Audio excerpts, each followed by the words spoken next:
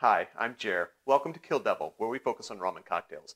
Today we are going to make one of my new favorite cocktails, the corn and oil. If you're new to the channel, welcome. If you're returning to the channel, welcome back. In either case, don't forget to like and subscribe so you don't miss out on anything that I do.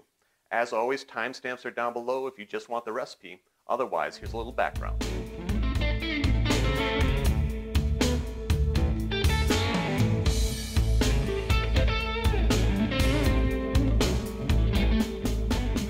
We don't know much about the history of the corn and oil. When it was made the first time, who created it, we don't know.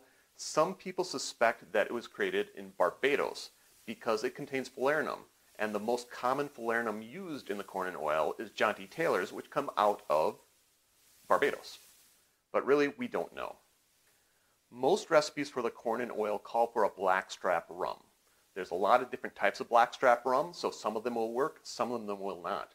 Another good choice for rum would be a Barbados rum, because maybe this cocktail's from Barbados.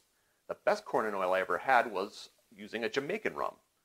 I also have a friend that uses spiced rum in their corn and oil. So really, I think you can use just about any rum that you like in this recipe, except for maybe a white rum, but I've not tried that. If you do, let me know how it turns out in the comments down below.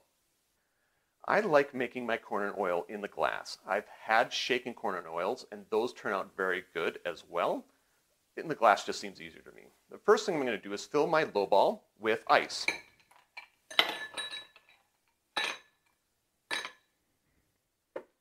Try my hand.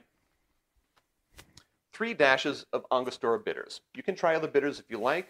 Most recipes call for Angostura.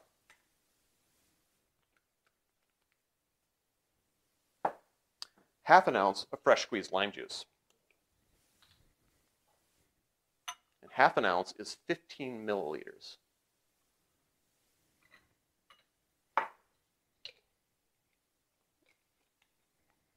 Half an ounce of falernum.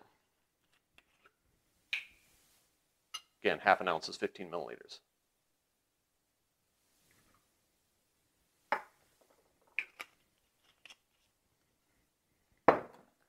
Finally, 2 ounces of rum, and in this case, I'm using black strap.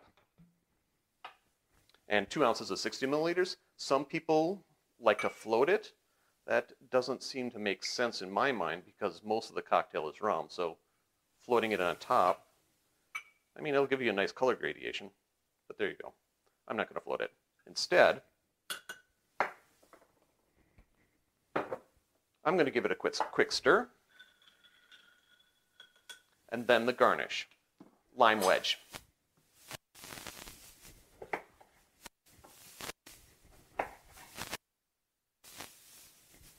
Oh.